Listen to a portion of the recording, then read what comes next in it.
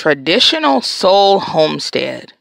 If you think you can't leave one of the busiest cities in the northern United States for the quiet country life on the southern side of the country, water from next door is draining all the way down this trench to the bayou. Traditional soul homestead wants you to know you can.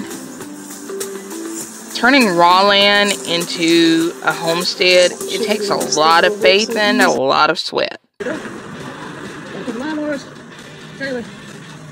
I'll say that they definitely have a lot of both, because I'm getting tired just watching them clear their driveway. Chainsaw. Cut those.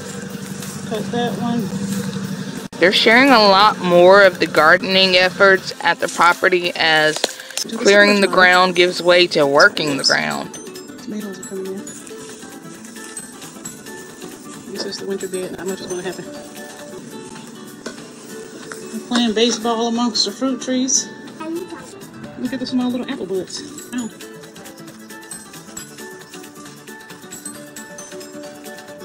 And there's a bit of cooking. Something. Y'all.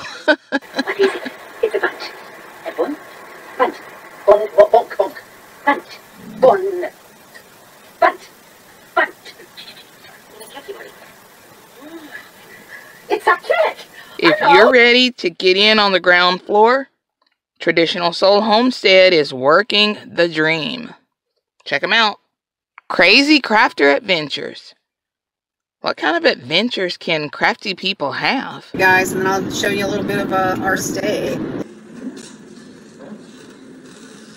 Look at that view. Woo. Crazy Crafter Adventures is a craftaholics channel for sure. Peppered with vacations, a few Randonautica clips. That's an app that some people use that can kind of guess where you may want to go. And then, of course, there's crafting. Matt from last time. We'll see how it goes. Listen to my podcast while I sit here and crop. So yeah, welcome to the Crazy Crafter. She loves card making and creativity so much that she chases crafting conventions just to be around other crazy crafters. And there's a little place where you can sit. Let's not forget the weekly giveaways of those beautiful cards that she creates during her live streams. Tuesday card making. And if you are into critters, she has plenty of dog and grandpuppy clips to keep that part of your brain happy. So if you're into travel or cropping, punching and gluing, or just receiving Happy Mail, check out Crazy Crafter Adventures. BC Homesteading. Having been on YouTube a sparkling 1 month, BC Homesteading has put out content every day.